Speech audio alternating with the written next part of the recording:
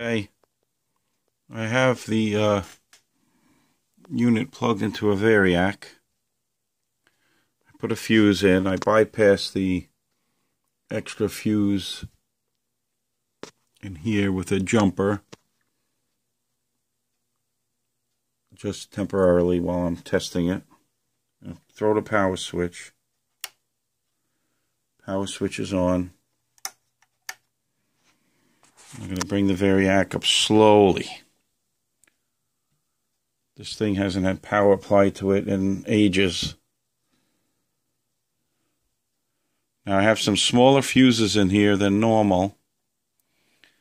Like I said in the previous video, I was given this SX-1010 and I replaced all the caps in the power supply regulation board here because they were in bad shape.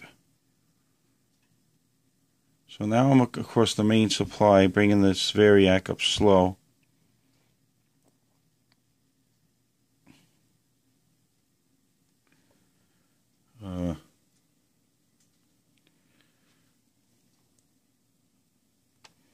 Let me go over to the negative here. Try to hook this on to the negative. There we go. Negative 5.7 volts on the caps. Bring it back up to the positive 5.8. There's a huge inrush on these big caps, but if you bring the voltage up slow,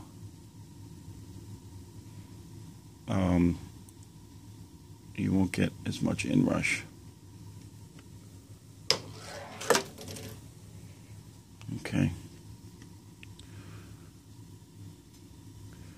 I'm very likely to blow my fuse in my variac, but that's fine.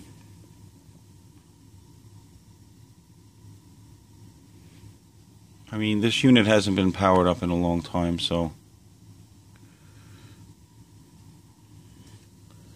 bringing it up slowly is the best way to go, I think.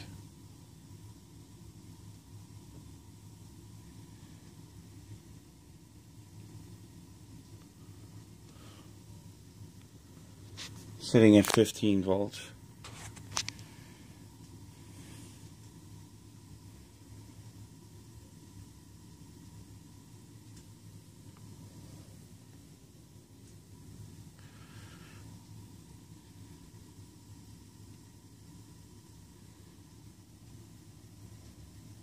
Hopefully I didn't put any of my capacitors in backwards so they won't explode in my face.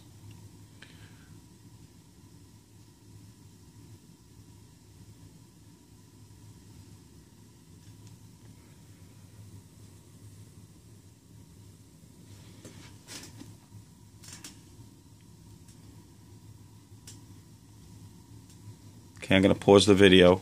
I'll be right back.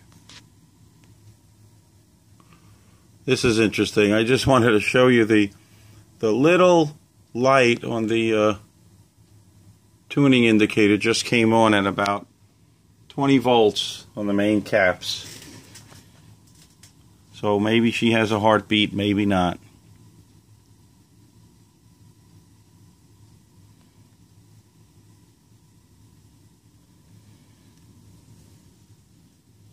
Looks like the other lights are starting to come on now. Taking a chance with my variac, which has a 1.75 amp fuse in it. So that is likely to blow, but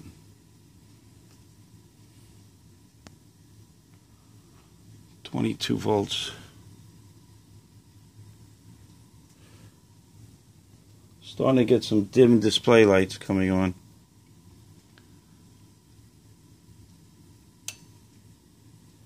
Ooh. I just heard the relay click, so I shut it down.